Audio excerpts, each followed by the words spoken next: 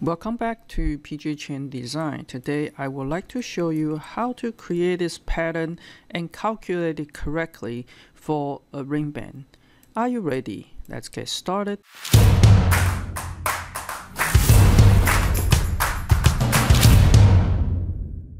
We are going to start at the front view and decided how big this ring is going to be. In my demonstration, I like to use 16mm, but I suggest you use exactly the ring size you wanted to do. Then I'm going to draw the profile over here. Basically, I'm going to have this is about 2mm thick, just over a little bit on 10mm wide. It's pretty wide ring band. I'm going to making a copy by scale down the gumball and making a copy and moving this up for like how deep you want on this space here, and basically just using the trim command, select both of them, and I wanted to trim off the one in the middle. So this is gonna be our profile. Make sure you join them. Then I'm going to moving this from the midpoint to the quadrant here. So now we have this profile. If you do want them to sit it with a little bit dome, what you can do is you can creating another arc, snapping here to here, and just make it dome a little bit like that. So you have a slightly different design, and we are going to explode it this one and delete this one.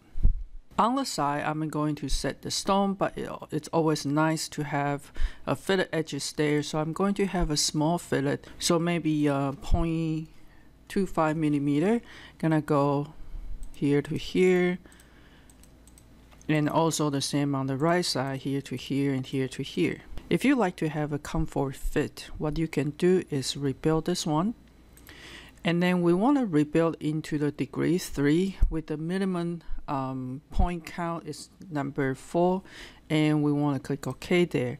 Now you can moving those two down, so it will be the comfort fit there. And watch out this corner there, we want to make it nice and round by giving a bigger fillet there. So I'm going to try 0.5, so it's a nice and round over there. Okay, so then we are going to go again, moving this one up if you want the profile to be nice and round here. Okay, so now that's coming over on the perspective. I'm going to just using this curve right here, and we are going to use a sweep one rail, and this is the rail, this is the cross section. Now the reason to get this surface is because this is where we are going to do the design, and so we are going to create UV curve on this one particular. And let's go ahead to take a look on the top view. Now to calculate this correctly, I'm going to use the dimension measurement, and I'm gonna measure from here to here. This is 10.51. And to measure from this to this, 65.31. Okay, so it looked like we can cut it out 6 square there and have a half square hanging over there. So if we want our pattern is nice and square and accurate, we actually need to adjust the width here. So let's take a look on the calculator. So I have 65.31, and I want to divide it by 7. I do want to have a 7 pattern. So the width I'm having should be close to 9.33. All right, so we will need to adjust this into the 9.33. So what I'm going to do to have everybody on this curve, and I'm going to try to 1D scale it down roughly from this point to this point, and I'm going to scale it down close to 9.33 divided by 2.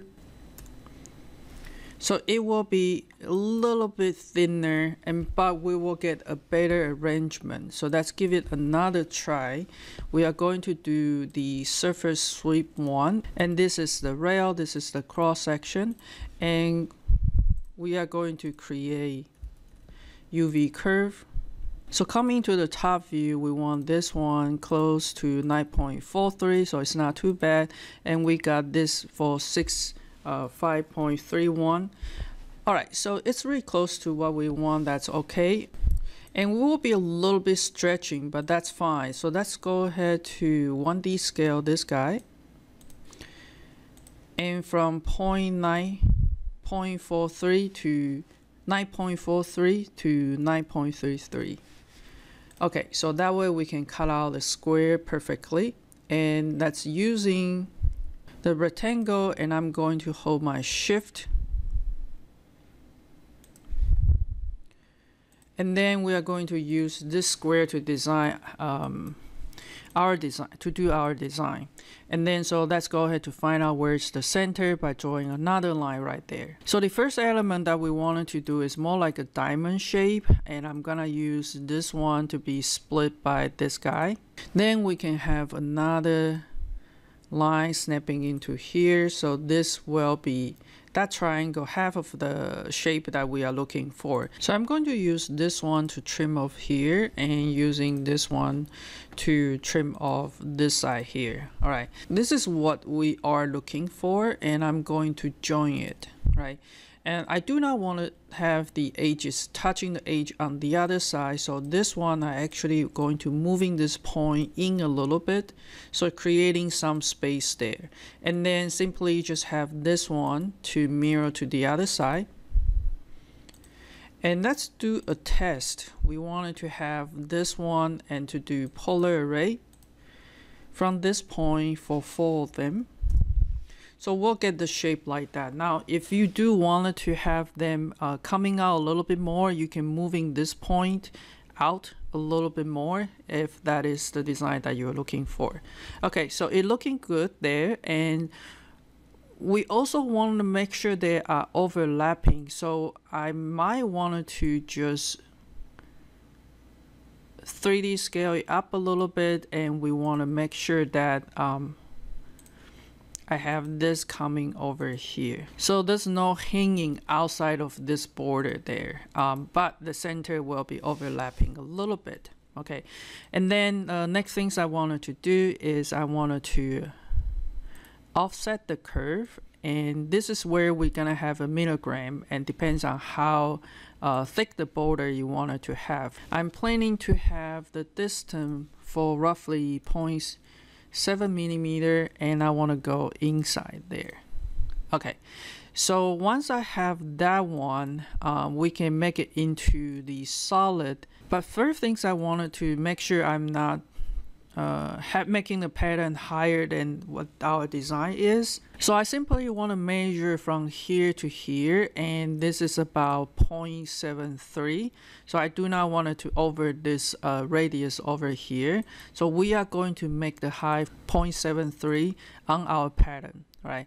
So knowing that, we are going to extrude this one straight, and the number we want to get is 0.73. So then we will have a solid there. To make it look nicer, I would like to have a fillet edges on all of them. So let's try fillet edges for something really small, like 0.1 millimeter. It will looking much better on the rendering. So then we'll have something like that. Okay.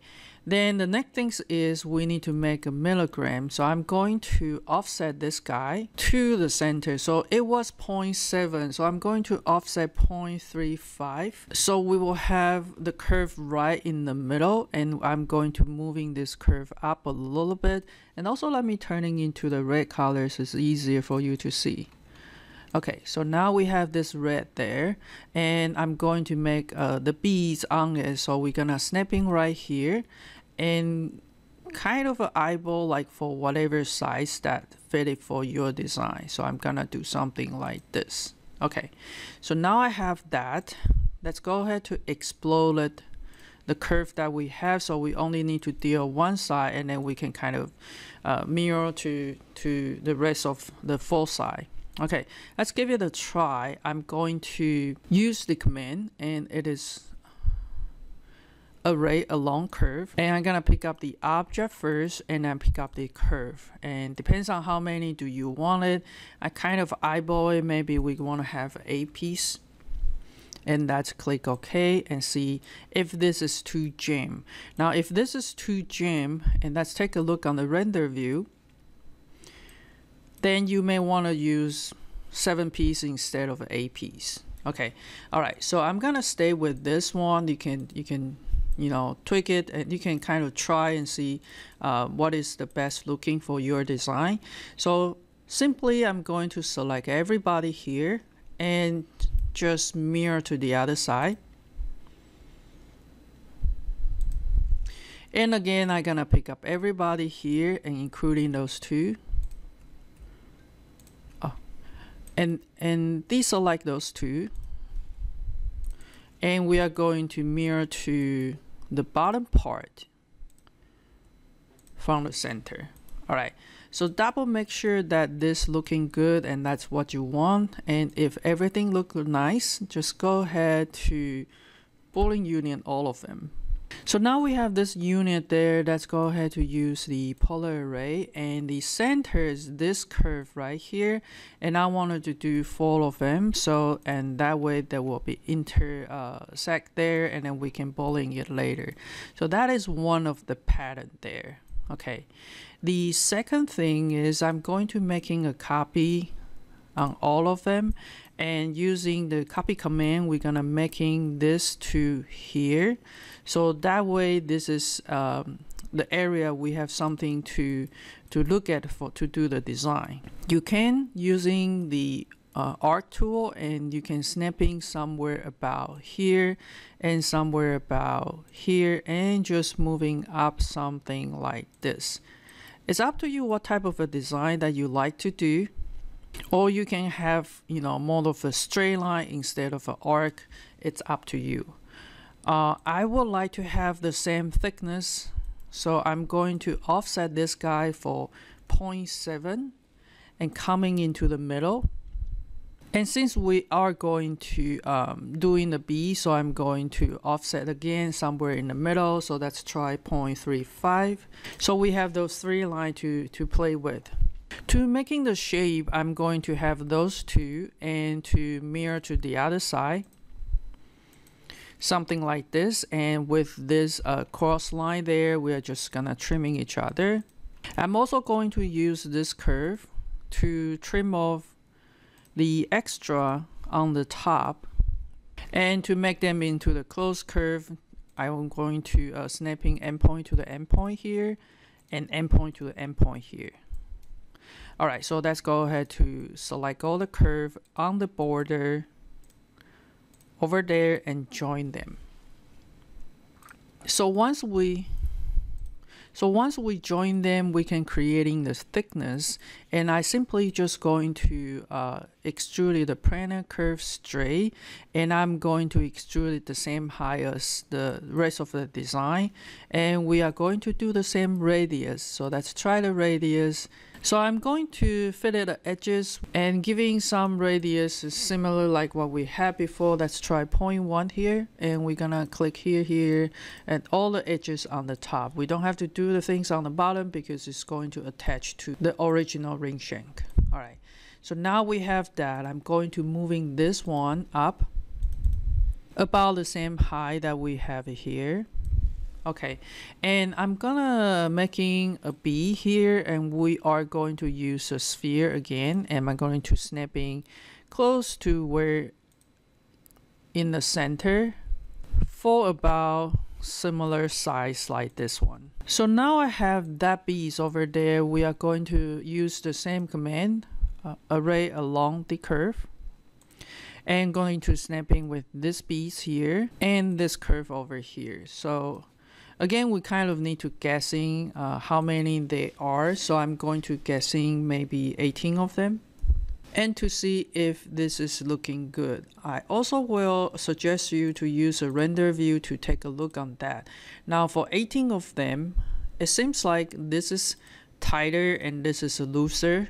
So I'm gonna come back again. Maybe I need to just adding a little bit more. So I'm gonna use the array along curve again, and we're gonna pick up this object and we're gonna pick up this curve, but I do want to add it just a little bit more, like 20 of them. So that way it will look similar with the rest of the pattern, and we don't need this ball here, we don't need this ball there. Okay, so we're gonna pick up all the ball that we have and then simply just mirror to the other side. For the middle design, I simply just going to making a copy from this point on my edge there and copy to the middle point right there. All right, and simply just moving it up, something like this. So this will be the pattern over there. Then I can use this curve to trim off whatever hanging outside over there, right? So now what you see is an open surface. All I need to do is use a command cap, and then we can close it. And I would suggest you rolling unit all the beads first, so they stitch up into one shape. If you have all the bead is separate and you try to flow it back, it will be disaster. Your computer might crash. So then I want to mirror this guy with the midpoint over here. Then that will be our design. So for our design, I don't need to go finish all of them. I actually want to flow only this pattern back to my ring. So that will reduce the calculation on my computer. And so I'm gonna pick up this curve and make it into the solid with the surface from planar curve. And we are going to pick up the pattern over here and including this one and this one. And let's use a flow along surface, and I'm going to pick up close to this corner, and the target will be similar corner here. So now we are looking at this one. It flowed nicely over there, and we're gonna pick up all of them again, the front view, and I'm going to use the polar array. And remember that we have the 7 section on our calculation, so I'm just going to type it 7 and hit enter. You can see they will flow really nice. There's no gap, and the pattern gonna go really well there. Thank you for watching the part 1 of this. I will finish the rest of the ring with the stone setting in the next video. I hope you enjoy. Please let me know how you like it and share my video so I can reach more people to learn jewelry CAD design with Rhino. Thank you for watching. See you next.